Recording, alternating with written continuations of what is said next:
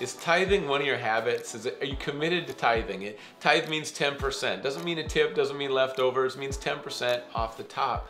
I heard recently that George Barna reports 50% of Christians don't give. 50% of the people who go to church don't give. Can you imagine the resources and the impact, the generosity that could come out of people tithing?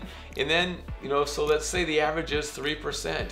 What if it was an actual tithe? And so when you read in the Bible tithe, don't just skip over that, but take that in. Make that a prayerful consideration. Some people say, well, I don't have a lot of money.